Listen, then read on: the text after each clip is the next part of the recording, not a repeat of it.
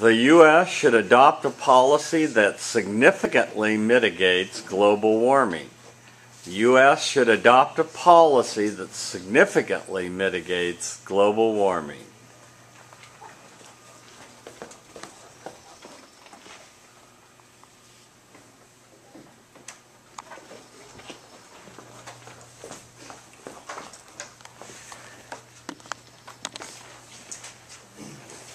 Chair recognizes the Leader of the Government for a speech not to exceed 7 minutes in length.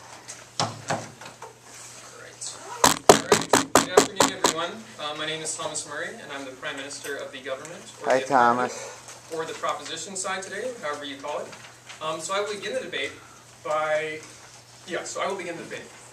So in the global warming quiz we took on the first day of class, the survey results showed that 69% of the class voted that the United States should adopt a policy that significantly mitigates global warming. So this was the opinion of all of you guys, including my opponents. Furthermore, 81% of the class thought that reducing carbon emissions is a good policy for mitigating global warming threats.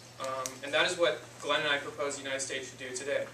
And that is to institute a progressive carbon tax to significantly mitigate global warming. And I'm going to start with the definitions here.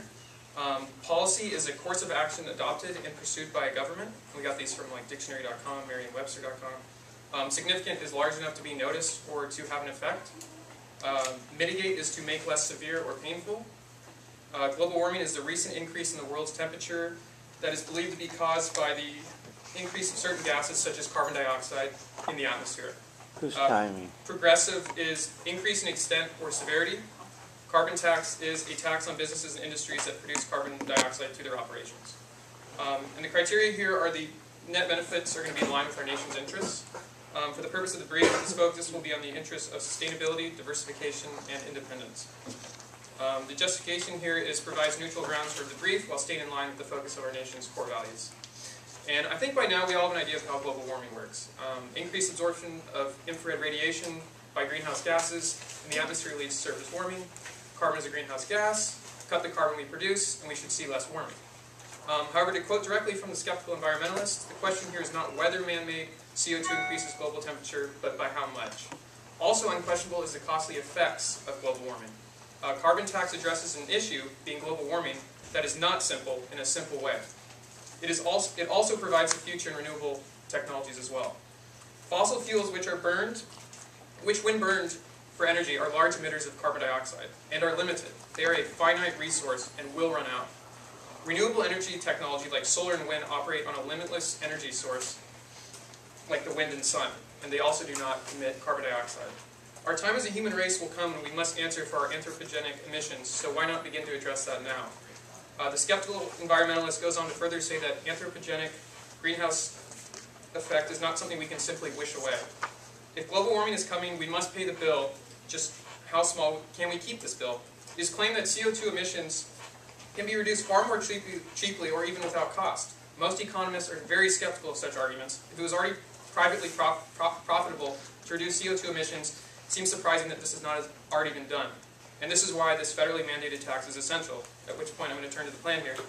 So this is why we propose a progressive carbon tax in which the tax on carbon's emissions steepens the more a business emits. It would incorporate elements of a couple different plans. One being that of Representative Henry A. Waxman, who's our local legislator here in LA, Senator Sheldon Whitehouse, Representative Earl Blumenauer, and Senator Brian Schatz released draft carbon pricing legislation. So in this plan, the nation's largest polluters would have to pay an increasing fee for each ton of pollution they release. This was sourced from whitehouse.gov. $20 tax per metric ton of carbon emitted would be applied to the 2,869 largest fossil fuel polluters, which are responsible for 85% of the U.S. carbon emissions according to the Congressional Research Service. Revenue from the tax would be allocated for funding for renewable energy research. And the assessment and collection of the carbon fees is based upon the expertise that has already been developed by the EPA and the Treasury Department. EPA's database of reported emissions would determine the amount of pollution subject to the fee. The Treasury Department would be responsible for the collection and handling of the fees. It would be funded from the large emitters. The legislative intent would be in the words best said by Senator Whitehouse of Rhode Island, who was part of the draft I mentioned earlier. And part of the draft, this is his quote, "Putting a price on carbon is the best way to reduce carbon pollution and slow the effects of climate change. For far too long, carbon polluters have pushed the true cost of their pollution onto the American people in the form of dirty air, acidified water, and a changing climate. And it would also be in line with Obama's long-term goal, which is the nation's largest investment in clean energy. The plan, as outlined, would reduce carbon emissions, thereby reducing global warming, while providing additional funding for renewable energy sources. Oil, coal, gas, natural gas, ethanol, and nuclear will cease to be the primary sources of energy for the United States as renewable sources take their place. U.S. carbon emissions will steadily decrease as companies use less fossil fuels to avoid taxation. The institutional pieces are already in place to monitor carbon emissions, like I mentioned with the Treasury Department and EPA, and tax and redistribute money to renewable energy companies. Over time, an emissions tax needs to be adjusted for changes in external circumstances, such as inflation, technological progress, and new emission sources. Fixed emission charges in the transition economies of Eastern Europe, for example, have been significantly eroded by high inflation in the past decade, which is why we need this. However, there is some experience with the direct taxation of CO2 emissions. The Nordic Council of Ministers notes that CO2 emissions in Denmark decreased by 6% during the period 1988 to 1997, while the economy grew by 20%.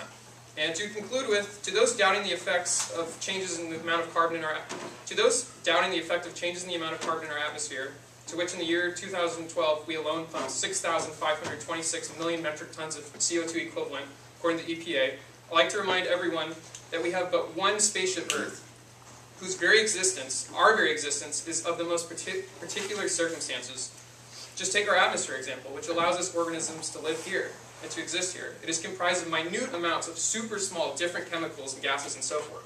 Slight changes in one direction or another of these different things, and life as we know it doesn't exist. I implore you all to ask yourselves, how many other planets out there have life like we do? It is a precarious balance, and even small changes to our Earth's composition, as I said, would result in us not being here today to debate this wonderful topic. So admittedly, carbon is but one GHG, but like other gases of the atmosphere and world, small changes in their amounts have humongous effects. As custodians of this planet, we have a duty to look after it so that our children and our children's children will be able to have life as we have had. So finally, as our lives and our future children's lives hang in balance, I conclude with a simple question for you all. If not now, when? And I also believe it is within every man, woman, child, and animal's right to clean air and a healthy planet, and those rights should not be just limited to those currently living today. That is all. I now stand open to cross-examination. And that's why I believe that the That is why I believe the U.S. should adopt a policy that significantly mitigates global warming, and I stand open for cross-examination. Thank you very much. Chair recognizes a period of 3 minutes of cross-examination in front of the podium, please. Hi everyone, my name is John, and thank my opponent Thomas for giving the speech. So, for the sake of time, I politely ask that your answer to the following question to be reduced to a simple yes or no. Yeah. So, first of all, it has come to my attention that certain citation of your sources come from this website called www.skepticalscience.com. This source is a husband and wife's blog funded by PayPal donations. The wife has no credentials, and the husband openly admits in his bio that he is not a climate scientist and has no background in either climate science or economics. Are you aware of this? No, I'm not even sure I use that source. That's good to know. So, here goes my second question. So, just to clarify, Thomas, because you do not give full details on your plan in regards to fee and permit procedures, quantity coverage, excess penalties, state interaction, etc., is it safe to assume that your bill mirrors the Waxman, White House, Blumenauer, and Schatz-Raff that you cited in your plan portion?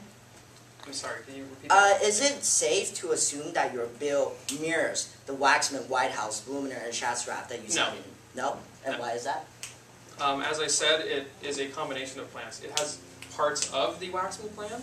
Facing the audience, we're trying to persuade us. It's not entirely Waxman's plan. It's not entirely, but No. would you say that a large portion of it is from the Waxman plan? I'd say a good portion of it. Okay, so, however, I don't know if you know that it has come also to my attention that the Waxman draft in the 113th Congress First Session Bill to require the payment of a fee for emission of carbon pollution, Section 11 special rules, that certain industries are exempted from the carbon tax, such as biogenic CO2 sites involved in the decomposition of landfill waste and suppliers of natural gas, and some of these fields are among the top 2% in the world in their contribution to global warming. So, were you aware that your policy was partially funded by soft corruption? No. That's also good to know. I'd also like to say that That's why we are incorporating different plans together. We have part of Waxman's plan. Tell the audience there you're trying to persuade. For the persuade. sake of time, I have to ask my one last question. Go for it. So, is it the government's plan for the United States alone to impose a tax based on carbon dioxide? I mean, that's what our debate's about. Are you aware that the United States is not the only country in the global economy? And are you aware that carbon emission has a global nature? Yes. So, therefore, are you also aware that other countries have absolutely no obligation and that the United States has absolutely no power to force other countries to follow its policy? I don't agree with that. Why, and why is that? Why is that? Because according to my research, a lot of other nations have been engaged in what Justice Brandeis called a race to the bottom, which I will illustrate that later on in my constructive. Thank you, everyone. Thank you very much. Chair will now hear from the leader of the opposition for a speech not to exceed 7 minutes in length. Are you giving them 5, 4, 3, 2, 1, half, and fist means shut up? Thank you so much. Okay, good. Greetings, everyone, and thank you all for being here today. My name is John, and I am the leader of the opposition. Before presenting our arguments, we, the opposition, want to first counter the government's definition of the term significant.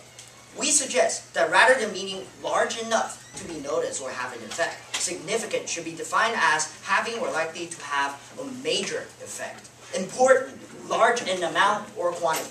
We so contend because for debate purposes, significant has always been something more than just noticed or having an effect. Distorting such would not only depart from generally accepted debate principles, but also unduly relieve the appropriate burden of proof of the government to justify its plan. Now, without further ado, I shall present my central argument. In the government's first constructive and my cross-examination, the Prime Minister explained that the damages global warming causes, and we strongly agree with that. However, the government fails to solve for these harms. As a government team, the burden to correct these issues lies upon their shoulders. And as we will show, the government not only fails to solve for any of the harms of global warming, but also cripples our economy, decreasing quality of life for American citizens. Observation 1. Carbon tax has negligible impact on global warming. Imposing tax based on carbon emission only addresses a small, if not negligible, component of global warming. To begin with, according to the IPCC, carbon emission are but one component among other major sources, such as water vapors, methane, nitrous oxide, and ozone. In other words, the independent impact of carbon emission on global warming as compared to the combined effect of all other greenhouse gases can be very, very limited. On top of this relatively minor influence of carbon emissions, according to Professor McKay at the University of Cambridge, those produced by human only comprise of a minimal 2% of the total carbon dioxide produced. The overwhelming 98% of carbon dioxide are produced within the natural carbon cycle. For instance, plant respiration, volcano eruptions, and decompositions. You might already regard this 2% as trivial. Yet, according to Edgar, a database created by European Commission, the United States alone produced only 16.4% of that insignificant 2% of human carbon emissions. That is to say, the United States is only responsible for a minimal 0.328, guys, 0.328% of carbon dioxide ejected to the atmosphere. With this being said, the government's plan to impose merely a carbon-based tax will at best resolve 0.328% of the total carbon emission, which is but one minor effect of global warming after all. Therefore, the government's plan to reduce global warming is no different from pouring a bottle of water in a running forest fire. The intention is worth praising, but its ability to significantly mitigate global warming, not so much. Observation 2. Carbon tax penalizes consumers instead of industries. Given the indispensable nature of war-related product, it will ultimately be us, the consumers, who will bear the extensive cost of carbon tax, not the industries. The claim is well supported by core economic principles of supply and demand, which dictates that taxation on products with demands inelastic to price. The tax industry can simply increase the selling price of these products, in effect passing the cost of taxation to us consumers. According to Christian, a renowned economist who specializes in carbon-based taxation, our demand for oil-related products is a prime example of inelastic commodities. Specifically, because of the indispensable nature of oil-related products to our daily life, an increase in their price would not dissuade us from buying them. One great example of a similar commodity is cigarette. Despite high taxation in the past few decades, tobacco companies such as Altria Group that produces Marlboro and British American Tobacco that produces Dunhill still thrive until today. While the very target the cigarette taxation sought to regulate generates immense profit, price of cigarette increase, and it is ultimately us, the consumers, who pay the price. Like our addiction to cigarette, we are addicted to oil-related products. In fact, we are even more addicted to these products because they're inseparable to our way of life. Maybe with phenomenal determination, some of us can quit smoking. But most of us could not and would not stop using our cars, stop taking planes, stop using plastic, stop using our refrigerators, and stop even using our air conditioning. Therefore, as in the case of cigarette companies, carbon-producing industries can willfully pass the cost of taxation to us consumers. The government's plan to reduce carbon emission by imposing steep carbon tax would fail because it did not take into account of core economic principles. Since past experience in cigarette has already proved how ill-calculated taxes are, I would like to ask my fellow voters, what is the merit of a plan that will make you pay more for absolutely nothing? And what could possibly be the reason to vote yes on such a plan? Observation 3. A unilateral carbon tax is impractical in a global economy. It is unlikely that such a plan would, as the government claimed, set a workable model for other nations to follow. Why is that? Because decades of experience in labor regulation revealed that the government's plan will only lead to what political scientists and what Justice Brandeis of the Supreme Court would identify as a race to the bottom. Specifically, in desperate need of foreign direct investments, the numerous developing countries were entangled in a race to lowest labor regulation to attract multinational corporations.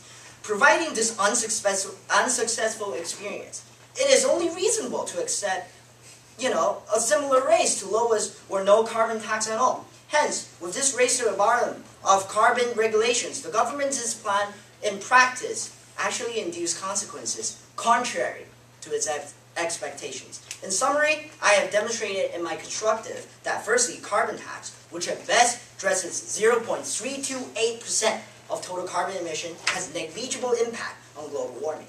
Secondly, carbon tax penalizes us consumers instead of these industries. Thirdly, a unilateral carbon tax imposed by the United States without the cooperation of other countries faces insurmountable practical difficulties, such as the race to the bottom.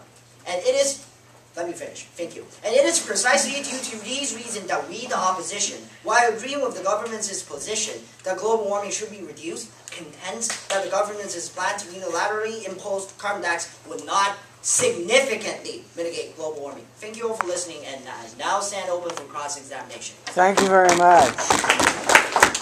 Chair will now entertain a cross-examination of 3 minutes. In front of the podium, please. Hi, my name is Sean. I'm still Thomas. Hi, still Thomas. So I'm going to do some yes or no questions too, taking after you in that. So would you agree that there are a lot of different factors that go into influencing global warming? Face the audience, please. Yes. Okay. Would you say carbon is one of them? Yes, but a very insignificant one of them. Would you say that it's completely understood how all these factors work in concert to produce global warming? I would say so in large extent because a university professor, very renowned one from Cambridge, said so. Okay. Would you agree the IPCC comes out with new reports, right? And our models not constantly being updated? Yes, and actually if you look into my citation, mine is from the 5th annual assessment report of the IPCC, which is the latest report. So it reflects the new information we're getting, correct? Yes. Okay. All right. And do you believe global warming is an issue currently? Yes, I do believe that. Okay. Do you think global warming affects everyone? Yes, I do believe that. That's why I believe that it is important to have an effective plan that significantly mitigates the global warming, but not a plan that only, doesn't mitigate at all. Okay. Then affecting everyone, you agree, would you say that global warming is significant in its effect?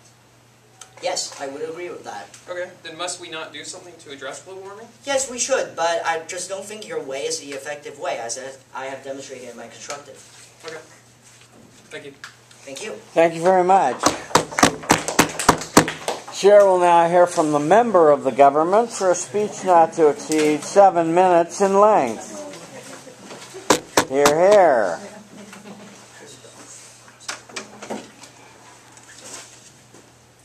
Good afternoon, classmates, Professor Miller, and members of the opposition.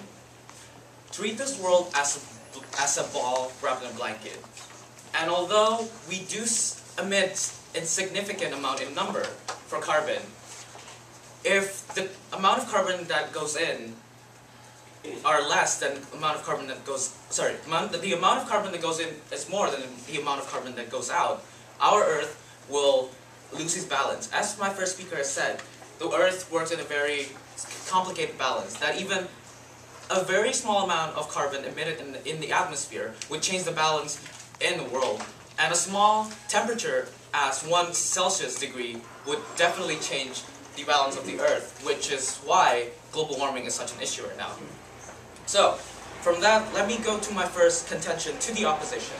They mentioned that the US only has a very insignificant effect in number if we implement carbon tax.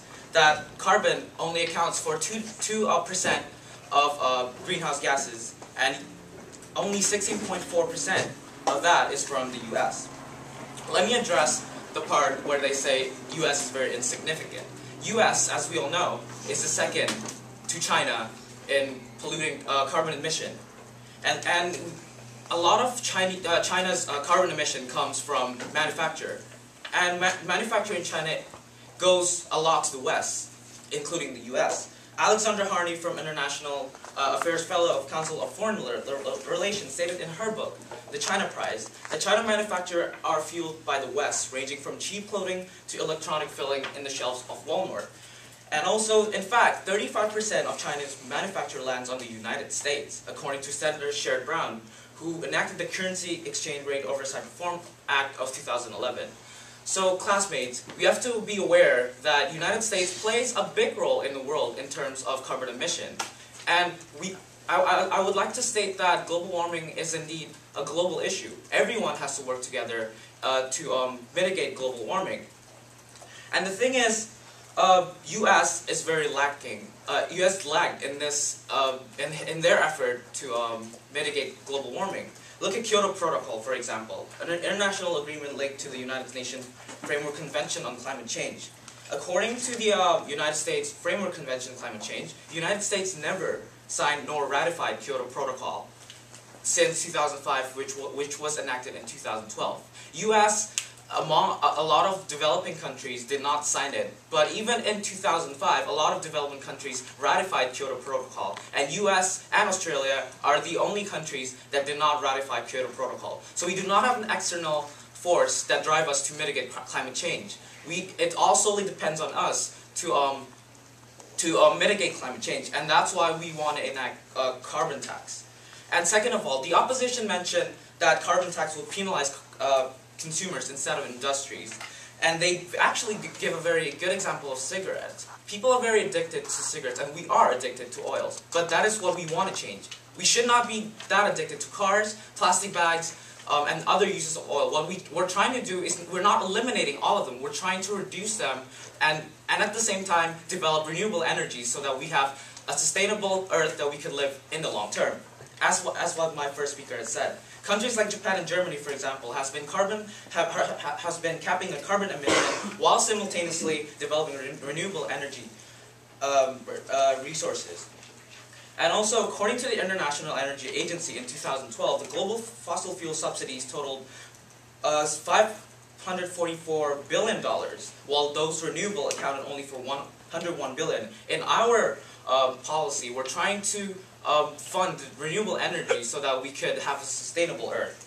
And lastly, the opposition stated that unilateral carbon tax is impractical in global economy. Yes, we do agree that we can't act alone, but classmates, let's remember that we are a superpower country. We have a lot of impact that we can bring to the world. If we are the one who first implement such things as this, and if it works, it will we would be the first who and other countries could model us for carbon taxation. And let me restate again that we are very lagging in mitigating carbon emissions. So therefore, we need something to mitigate carbon emission. And let me move on to the solvency argument of carbon emission. Basically, carbon taxation. Carbon taxation actually improves predictability, and carbon taxation is also easy to understand because the important part of a bill is that we all are going to vote for it. If we don't understand the bill itself would not pass. But we believe that carbon taxation is actually pretty simple because it's transparent and easy to understand. The government simply imposes tax per ton carbon emitted, which is easily translated into a tax per kilowatt of electricity, gallon of gasoline, and therm of natural gas. And therefore, we believe that carbon tax is very easy to understand and therefore would easily pass the bill. And also, Robert Shapiro, chair of the co-founder of U.S. Climate Task Force and former Secretary of Commerce for Economic Affairs, stated that with carbon taxes ramped up through a multi-year phase-in, future energy and power prices can be predicted with a reasonable degree of confidence well ahead of time. So this proves that carbon tax is actually very easy to predict. And also carbon tax applies to a lot of sectors. As my first speaker has mentioned, that we will tackle the largest emitters in the United States, which will tackle different various sectors in the industry. Now, let me move on to my arguments why we should apply carbon tax. Classmate, this is the right time to apply it. Like my first speaker has stated, when are we going to implement carbon tax? Because we're dependent on finite resources, and one day these finite resources will go away. And if we don't do anything now, if we don't limit it now, we would suffer in the long term. Yes, there would be some economic impact in the short term, but in the long term, if we run out of these fossil fuels, we would have a greater economic impact, and we would not be able to survive. What we are trying to do is that we're trying to implement renewable energy, so we have sustainable Earth. So based on my speech today, I believe that we have proven that U.S. should adopt policy that significantly mitigates global warming. And I now stand for cross-examination. Thank you very much. Chair will now entertain a cross-examination in front of the podium for a period not to exceed 3 minutes in length.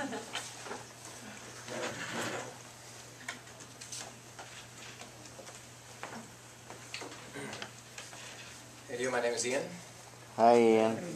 Hey. Hi. To start off, you mentioned a couple times that... Over here, Ian. I apologize. The government team mentioned multiple times that they were using an IPCC report from 2007. It is the contribution of Working Group 3. Is this correct? Yep. All right. Are you aware that that has actually been mitigated and has actually been changed? Yep. You are? Okay. Now, the interesting thing about that is the 2014 report on the exact same topic has actually changed their tune. It says directly that the IPCC's discussions on how carbon tax creates market instability and fuels negative economic conditions, and instead actually says that investment subsidies, technological provisions, and everything in that regard are significantly more impactful. Were you guys aware of this also? Yep. So why still go with the carbon tax when the IPCC themselves have said that it is not solvent? The problem with the 2014 IPCC is that the carbon tax that they apply is not similar to ours. Ours is a progressive tax, and we would implement more on renewable energy, while the IPCC report in 2014 focuses on how the economic impact, which is very insignificant in our policy. It's interesting, because you say that your tax is progressive, but you propose that you would tax at $20 per metric ton, correct? Right, correct. And there's no different bracketing, correct? No. So that's not a progressive tax? No. Yes. Yes, it is a progressive tax. No, it's not. Progressive is different brackets. We start at 20, yes. Next question, please. Okay, so on to the next material. The government team talks about how there would be $70 billion contributed to economic stimulus of green energies and things like that. This is correct, right? No. No. It says in your brief specifically, $70 billion will be spent in the form of tax cuts and funding on green energy. That is from your brief. I believe that is not part of our plan, it's just part of the example that we give. No, that's part of the brief from this plan. Okay, moving on then.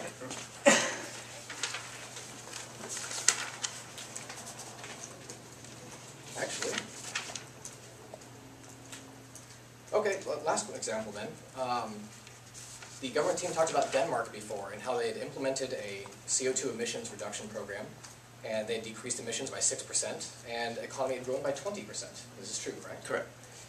Are you also aware that this is during the 90s? Correct. Okay. Are you also aware that every single nation in that zone, even the ones that did not implement a similar program, also experienced a similar boom? Exactly, because that was not the correct. That is not a very similar program that we were trying to implement. So, we learned from their mistakes. So basically, the carbon tax had absolutely nothing to do with the economic boom then, because the countries that did not have that exact same yes, tax, that's in their plan, not in our plan. Because you're also aware that Denmark did not actually have much carbon emission. Period. Thank you very much. Thank you very much. Chair will now recognize the member of the opposition for a speech not to exceed 7 minutes in length.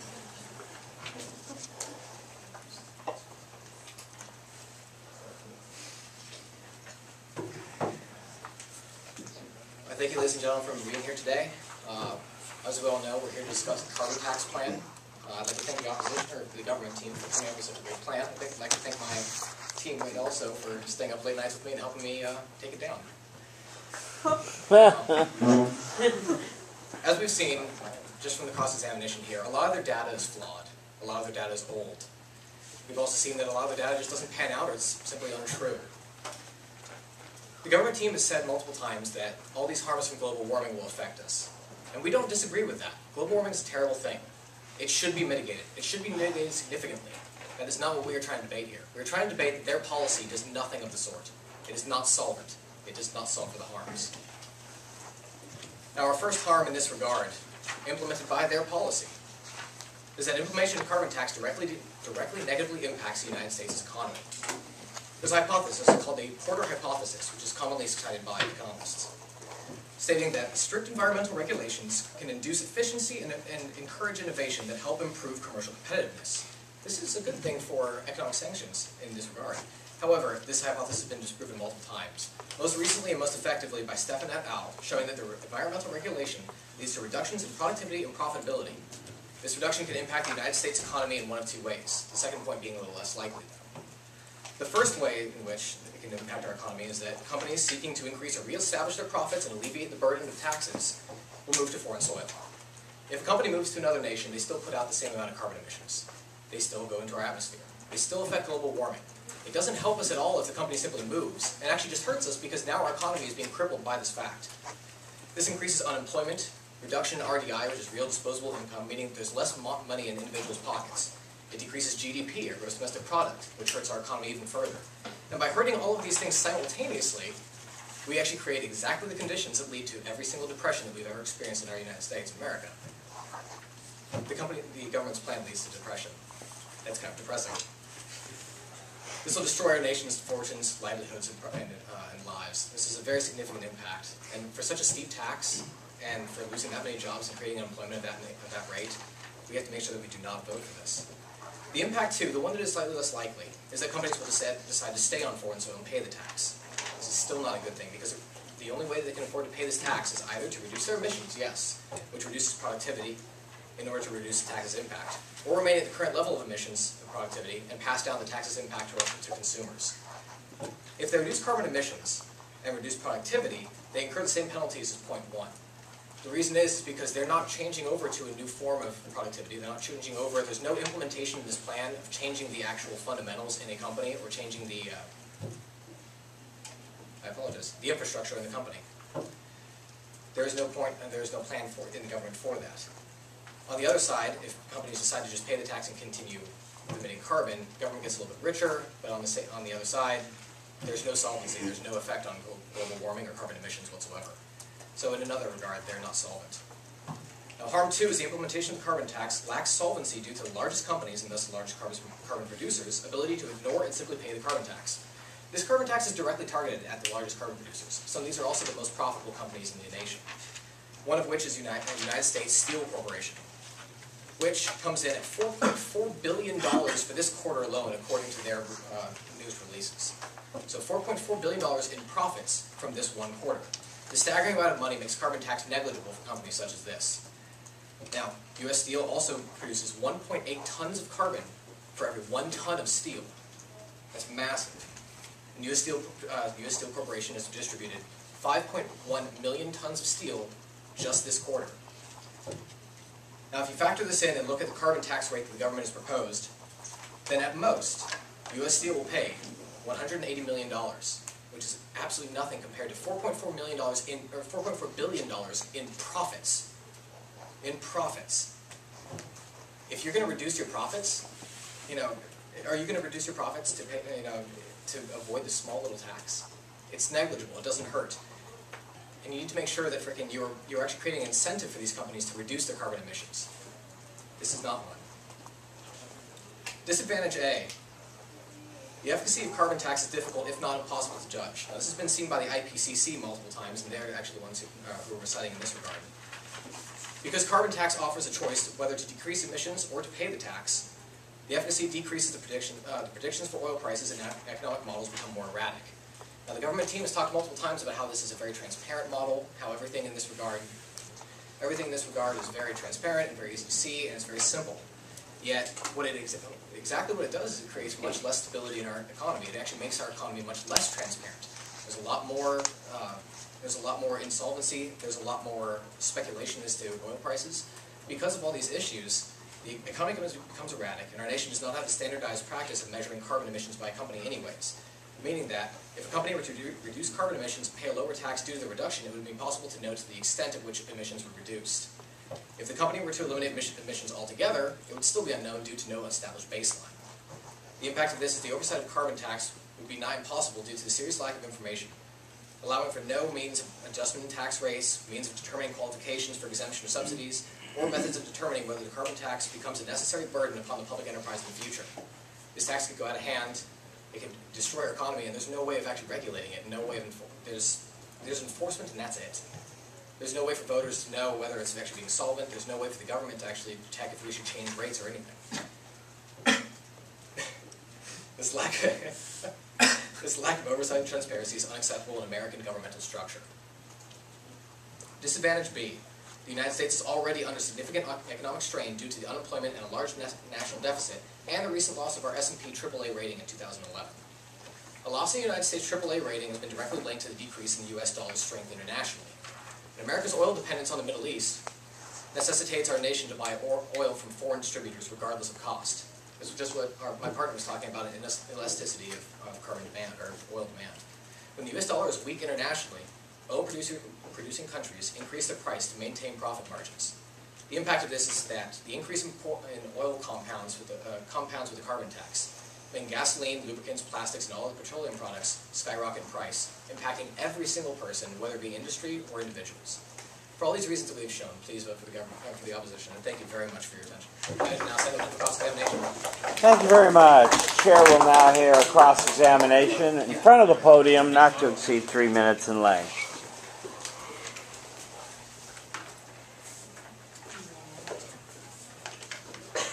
Good afternoon.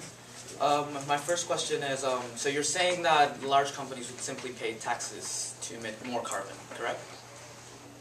Say that again, please? So large companies would simply pay the taxes so they could emit more carbon because they're large companies, correct? They can ignore it. Yes, and you're aware that companies are very profit-based, yes? Absolutely. And so they would have less profit because they would just simply pay taxes for more carbon emission, correct? They would pay the tax because they don't want to reduce their profits. All right. So you do aware that, and you're also aware that government plans is only to tax large emitters, yes? Absolutely. And you are also aware that large companies are mostly those who produce products that are elastic in nature, yes? No. Why so? Because gasoline is a very large company, and everything... The products of those gas prices. The products are what we, the consumers, buy. Okay. So you must agree that inelastic goods would not be affected significantly.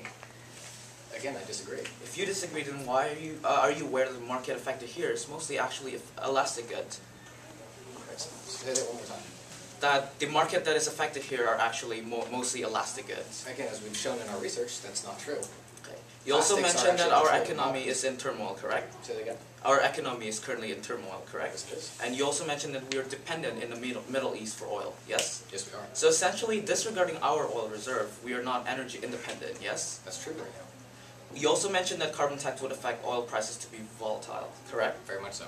And you're also aware that we are dependent on finite energy resources. Yes. So based on your hypothesis, we are dependent for oil, that if we one day run out of this oil, our economy will be very much affected, yes? Which is why the government should do something to solve that, and not just impose a useless tax. Therefore, the impact of the economy would be much worse when we run out of oil compared to currently, yes? Yes. And you also mentioned that oil and petroleum are also used in the production of plastics, correct? Yes. And if we tax them, it would affect the prices of petroleum products. Yes. Are you aware that plastics are mainly used for packaging? That's not true at all. Plastics are used for everything. Yes. Every object in this room probably contains some trace amount of plastic. And you're aware the government is trying to curb the use of commercial plastics, yes? No, they're not. Yes, they are. We don't use plastic bags anymore, for example, in grocery stores. Are you aware of how many counties actually do that? And are you aware that of the Keystone Pipeline project? Yes. And on most of the harm that you mentioned regarding poor people and petroleum products is based on the source of the Heritage Foundation you mentioned are also due to Obama's denial to the pipeline, not only from carbon tax. Denial of the pipeline? Right. How so? Like denial of its existence? No, Obama did not approve of this pipeline Yes, project. that's true. Yes, and the source that you put is. Thank you. Thank you. Thank you very much. It's now time for refutation and rebuttal. Chair will entertain the leader of the government for a rebuttal of 4-step refutation, not to exceed 4 minutes in length. We'll try to do that. All right. So just to address one of my opponent's points really quick about the data being flawed or missing, we believe it's because such a plan as this has never been put together. So just simply that. Our opponents equate our dependence on carbon emitters to America's dependence on cigarettes, whose use of which has never been lower, thanks in part to the tax we imposed on them. And why did we impose this tax on them? In part to dissuade the public from smoking because of their known health risks. This tax on carbon is no different. It similarly will dissuade people from partaking in supporting these carbon emitters, known to be bad for our health and our planet's health. And our opponents assert that carbon emissions are one part of many different things in greenhouse gases that factor into global warming. Part of why carbon is one factor amongst many others is that there are many different things that influence global warming. It's partly a relativity thing. As the science develops and new technologies are developed, we learn new things that affect the global climate, such as seen in each new IPCC report. Even minute changes in carbon levels can affect global temperatures severely, because as NASA asserts, greenhouse gases themselves amplify their own effects. So this can result in changes in global temperatures even by 1 degree or so that can drastically change the face of our planet, and it has kind of a snowball-like effect. Our opponents say the measurement of carbon emissions will be difficult, and we disagree with this claim, and restate that the EPA already measures this and would continue to do so under our plan. And finally, we must stop the CO2 pollution across the board. Yes, it's complicated, and it will be interesting to play out, but right now it's one of the few options we have, and ought to be enacted because what else is there to stop a few people from wrecking all of humanity's air if the government doesn't stand in to protect us? Like I concluded with my opening statement, air is a universal resource for life on the planet, and precious resources need protections. Part of these protections ought to be fiscal consequences for the violation of everyone's air. Businesses need to grow and adapt to a cleaner environment. If they're getting rich at the cost of all of society's health, they ought to suffer. Well into the future, we will look back and I think we'll agree we made the right decision. If we heat up the planet, only species who can tolerate the heat will survive. This means we must contend with tougher conditions for less food. All in all, a fat purse for rich corporations should not cause humanity to suffer. And to those who say this tax may make us suffer in terms of welfare, I implore these same individuals to try to live in a world in 100 years' time if we continue to pollute the environment the way we do. And with that, those are my remarks. Thank you.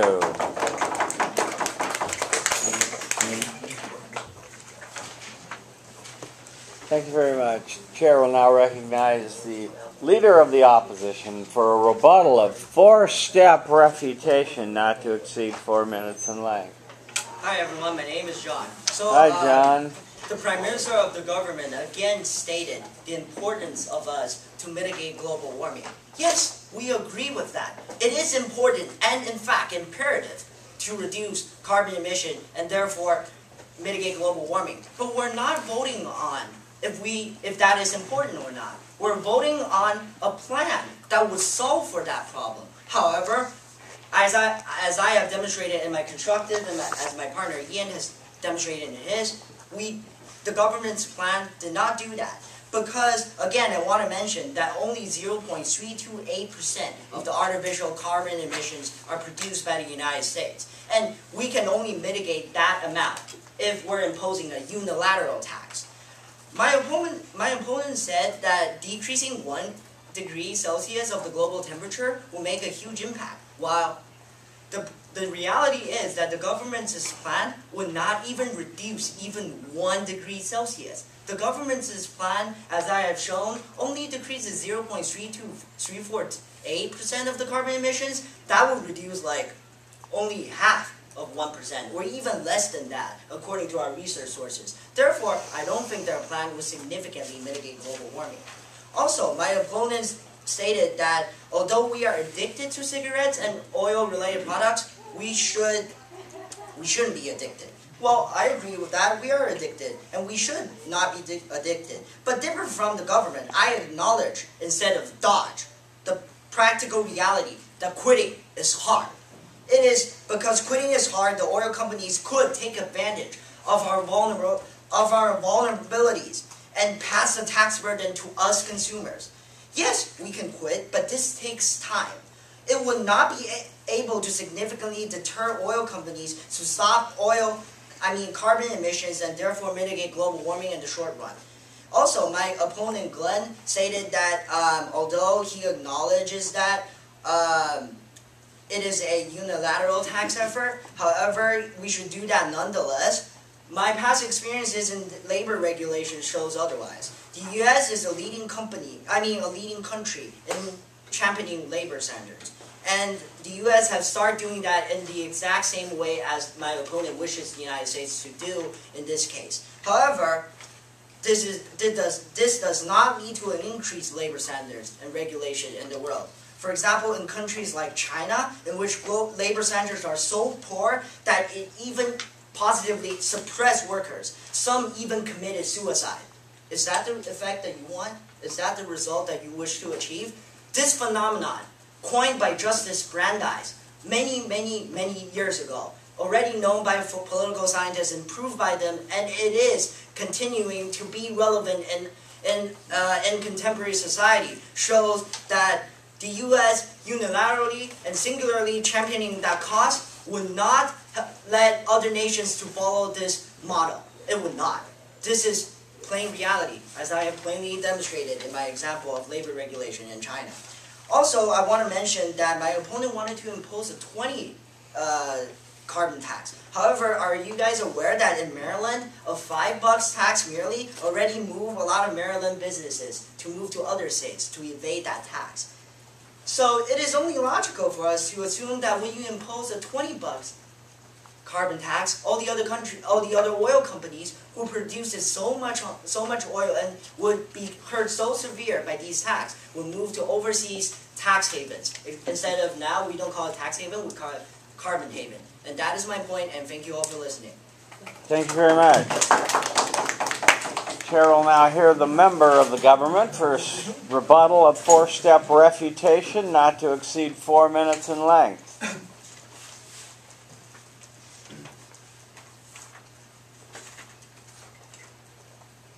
Good afternoon, classmates. I would like to address 4 points that the opposition addressed. First of all, the opposition addressed that carbon tax is not transparent. We believe that carbon tax is indeed transparent because it is simple and the public has access to it. And the public has an obligation as public watchdogs. Companies, they're not only profit-oriented, they're also reputation oriented because they want to have a good reputation in the public. And if they try to do tax havens, avoiding taxes, it would look bad in their image, and that would affect consumers not to buy their products, or affect consumers to despise them. And therefore, we believe that carbon taxes actually uphold transparency, and the public would be the watchdog for that. Opposition also mentioned that our plan would not work in mitigating global warming. Yes, I acknowledge that both sides agree that we have to mitigate climate change, but we stated this a lot of times, that we want to improve renewable energies, and that's why we want to tax those companies. The profit that we make from those companies would go to renewable energies, because we have to work together with other countries as well. As I said before, we are very lagging in our effort to mitigate global warming. And this is one plan that U.S. could do. Funny that the opposition mentioned how Maryland taxes $5. California currently taxes $20, and California is the only state that has such high taxes compared to other states. And it's ridiculous that our country spent millions of dollars for military, but they do not have any concerns about global warming, which my first speaker stated affects our life entirely. And also the opposition keeps mentioning how our plan is unilateral. Our plan is not unilateral, ladies and gentlemen. We are trying to implement a new policy that would affect all developing countries. We as developed countries has responsibility to promote a new kind of renewable energies, and the only way to do this is through carbon tax. Because through carbon tax, we not only mitigate carbon emission but we also develop new renewable energy resources. And if we are successful in that, we could help developing countries to use our technology. Japan, for example, in their effort to in their Kyoto Protocol, Masuiti from National Institute of Environmental Studies reports the effect and tax of sectoral subsidy regime for Japan to achieve Kyoto target by 2010, in which carbon revenues are used to subsidize additional investment to reduce greenhouse gases. And as a result, they have improved in a lot of sectors. They improved in industrial sectors, they improved in transportation sector. They managed to create waste plastic injection blast furnace and hybrid cars. So this is what we're trying to impose. And therefore, I believe that we the government has proven to you that our policy, carbon tax, significantly reduce global warming. Thank you. Thank you very much. Chair will now hear from the member of the opposition for a rebuttal in 4-step refutation, not to exceed 4 minutes in length.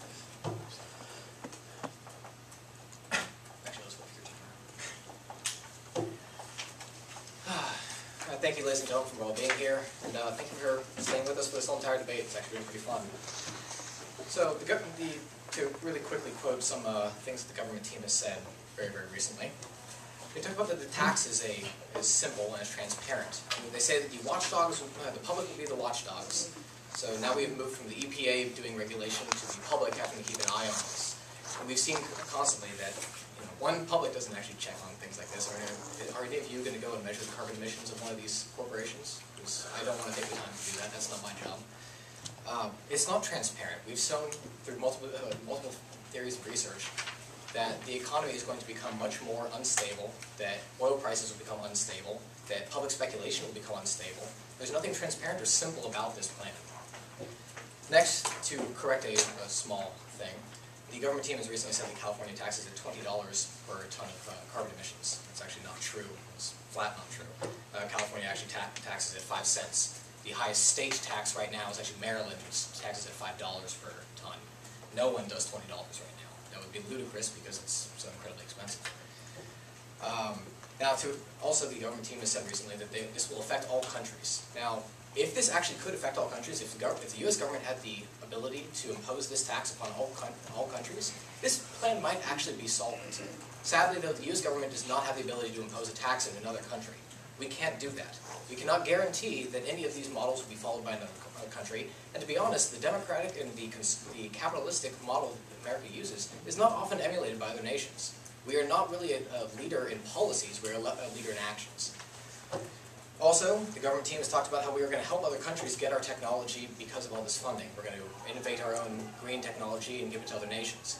But we already have some forms of green technology right now, and Africa has not yet benefited from much of that right now anyways. Their technology is still rather bad. They don't really have a lot of solar. Their carbon emissions are extremely high. So how is a tax going to fix this? How is a tax going to affect our relations with another nation, or any of this? Now, in closing, there's a few things in this that I think are the predominant voters in this decision.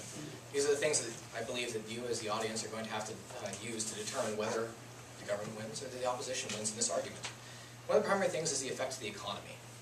Now, we've already shown that the economy, while the government does get a small tax out of all these things, they get some money out of that, the government gets a little bit richer, and all of our corporations go down the drain. We've shown how this is linked to a destruction of our economy, how it leads to a depression eventually because of a reduction in GDP, RDI, and unemployment. Companies leaving our shores and going to other shores, and we now have no jobs, no money in our pocket, no disposable income. That's a depression, ladies and gentlemen. Another thing that I believe that everyone should be voting on for this is quality of life. We've shown, because plastics are such a predominant portion of this, and also gasoline prices would rise and everything like this, that the poor and the impoverished are strongly affected by this tax due to their reliance on petroleum-based products and gasoline.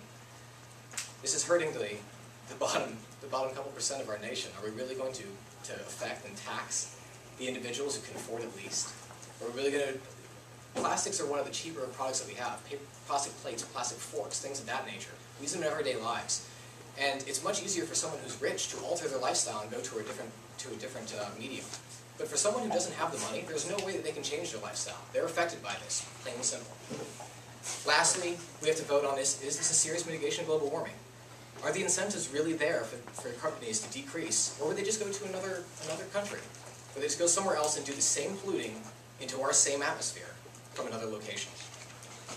For all these reasons, I would like to appeal you to your common sense and just show that this plan doesn't work, plain and simple. For all these reasons, please vote for the opposition. And thank you very much. Thank you very much. Let's give them all another round of applause.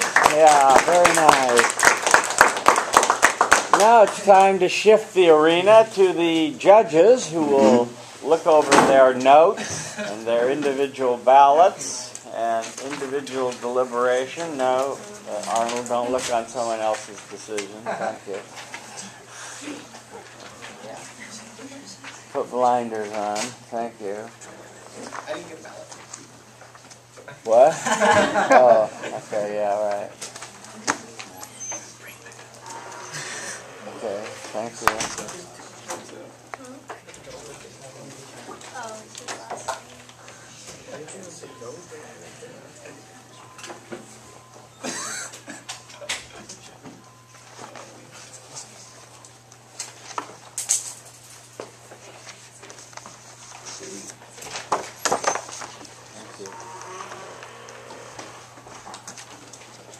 Anyone have a stapler? Want me to go borrow one? No. It's not that important.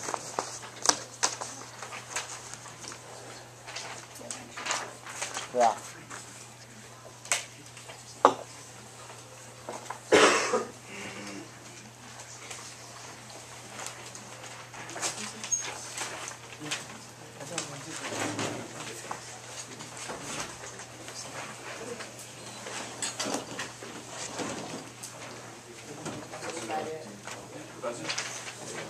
Thank you.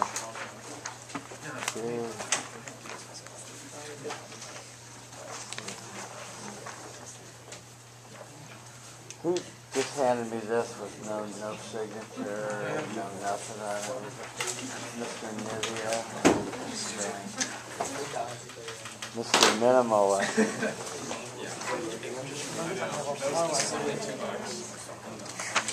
I know.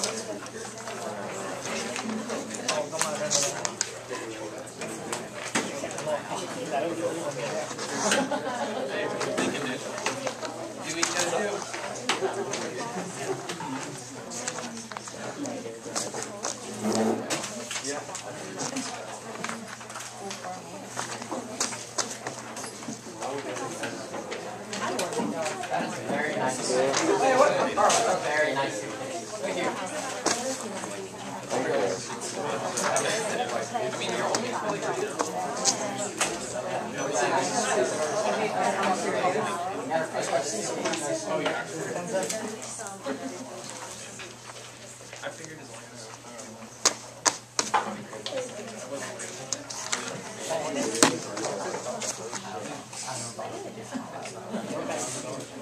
No one has a mini stapler on them, huh? If you have a stapler, you should carry one.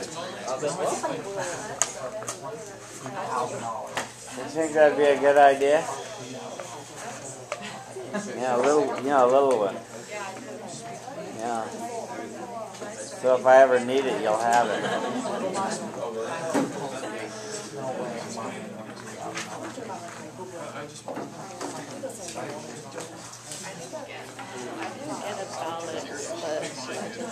Oh, you need a ballot?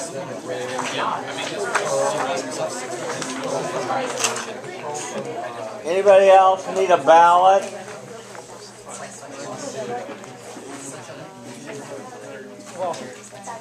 Oh, nice.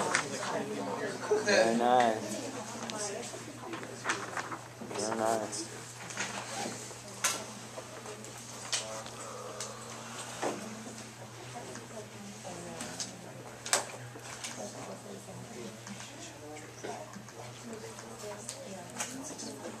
Okay.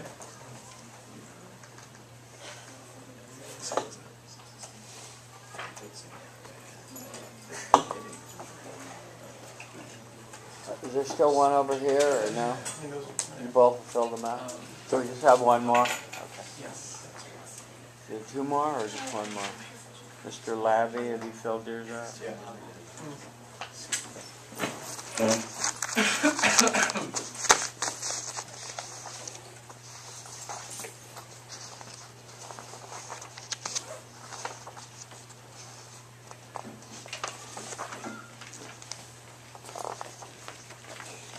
Yeah.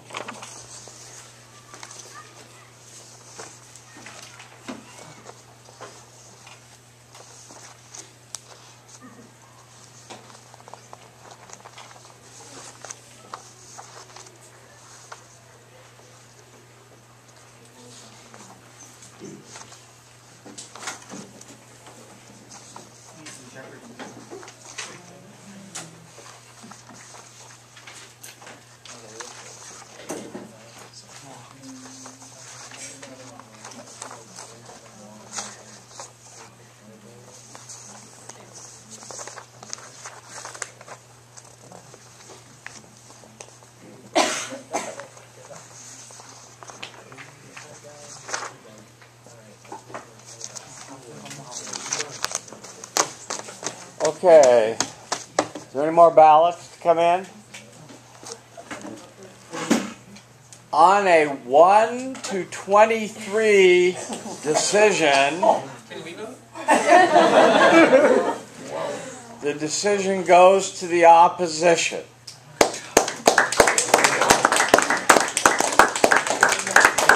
We'll start over here on this side.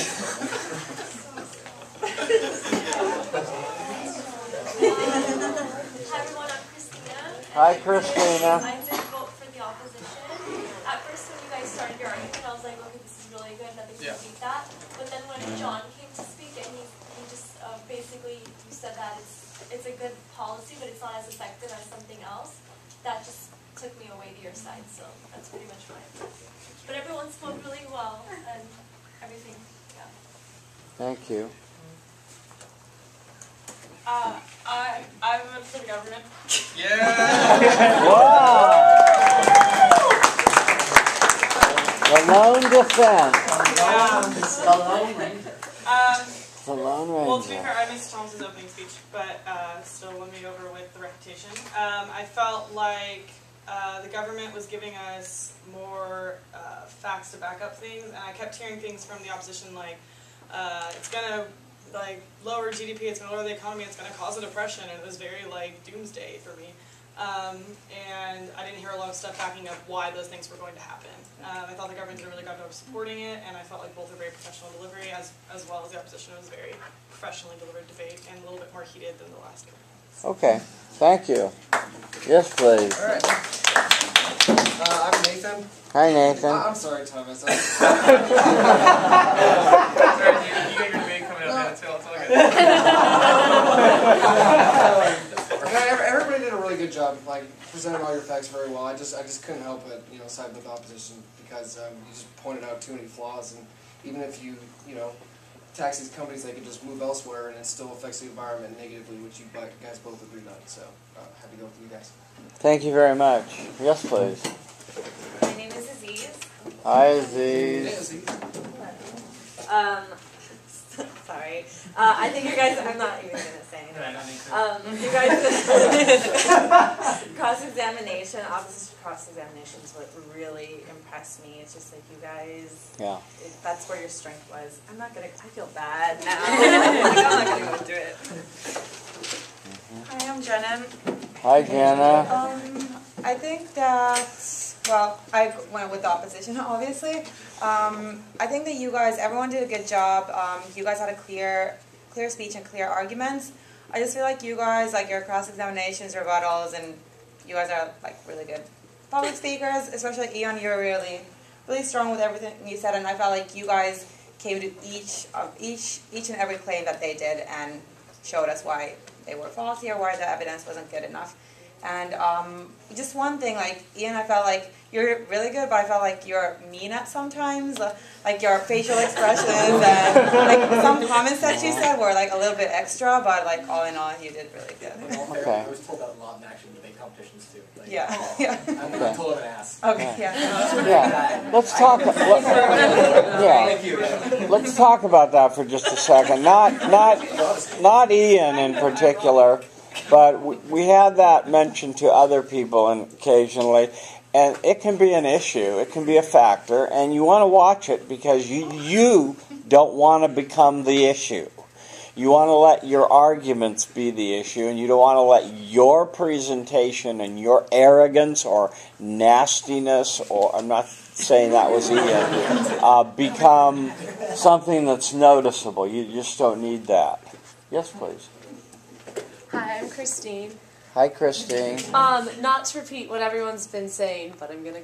Yeah, let's try to have a new comment from each person. Oh, okay. Well, I'll try. But yeah, come well, I did vote for the opposition. I felt you guys were very good at pointing out the flaws and systematically kind of going through them, and I appreciated that. Like, it felt very logical and patterned to me, and so it was easier for me to follow. Yeah.